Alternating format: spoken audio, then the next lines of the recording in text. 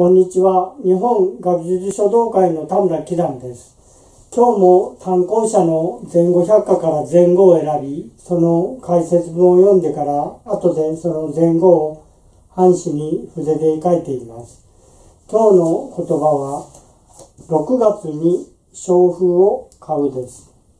これは、白隠絵画の海安国語にある言葉で、この後に人間おそらく値なからんと続き、合わせて6月にしょうふうをかわば人間おそらく値なからんとなります。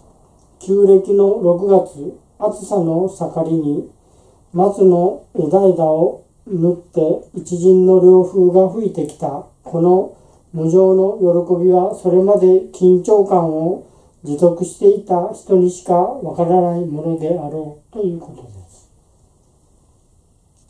それでは今から6月にしょうふうをかうを書いてみます。